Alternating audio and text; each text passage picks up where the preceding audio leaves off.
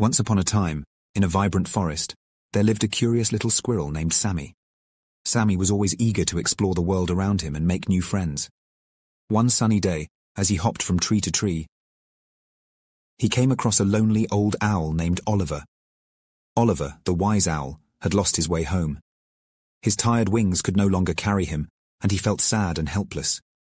Sammy, with his big heart, wanted to help Oliver. He offered to guide him back to his nest. Together, they embarked on a remarkable journey through the forest.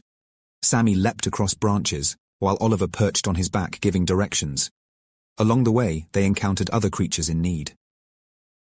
A rabbit with a sprained paw, a bird with a broken wing, and a turtle lost in the woods. Without hesitation, Sammy and Oliver stopped to help each one. Sammy used his agility to gather healing herbs, while Oliver shared his wisdom and comforted the injured animals. They worked as a team, bringing hope and kindness to those they met. Finally, they reached Oliver's nest. The old owl was grateful beyond words. He thanked Sammy for his selflessness and said, "Little Sammy, your compassion and willingness to help others are truly remarkable. You have shown me the power of friendship and kindness."